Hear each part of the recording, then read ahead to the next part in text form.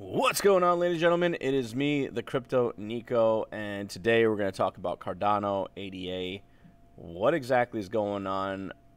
A lot of people are wondering, like, why is it the Vasile hard fork didn't do anything, like, as far as positive price action? Well, there's a lot to really kind of look at here. It's not just, Cardano that's undertaking such big hits, but there are others. There definitely are others. But before we get into it, hit that subscribe button, like it, share it out.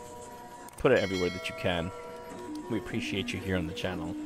You guys rock, really. You guys really rock. Thank you for being so amazing.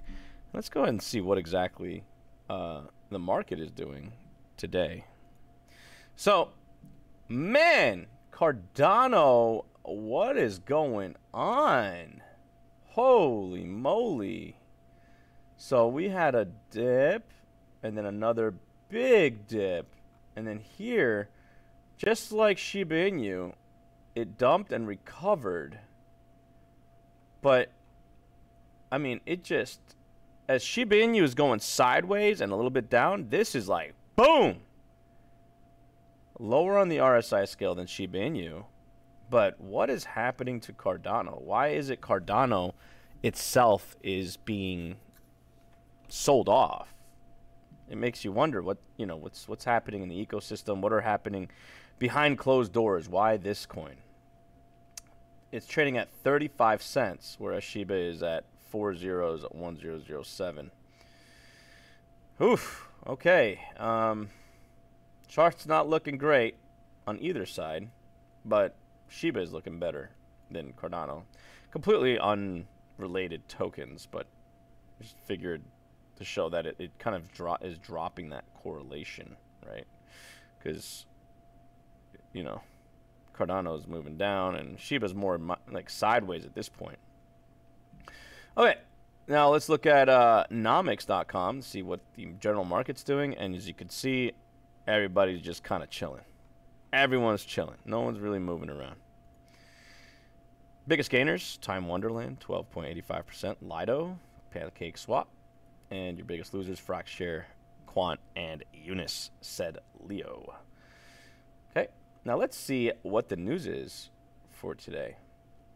So crypto price today, October 20th, Cardano and Shiba Inu plummet.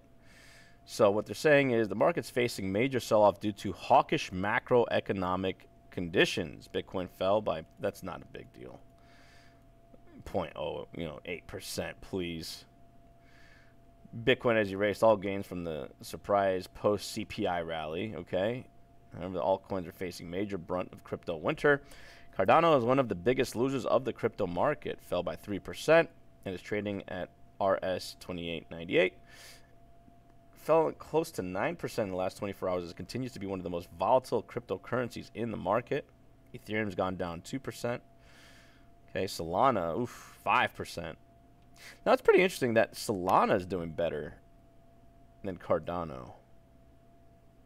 Solana falling 5%, Cardano falling 9%, and Solana is like, it has like some really really bad stuff going on with it, where it would just shut down and it would halt transactions, and I mean, it just, I don't know. I don't think Solana should be outperforming Cardano. That's kind of crazy to me. But yeah, that's crazy. So macroeconomics has a big player in here, as we see multiple times. Gas prices and energy costs. I mean, we kind of predicted this on this channel. Hey, I kind of gave you the information. Hopefully you guys listened. Macroeconomics, it's a big deal.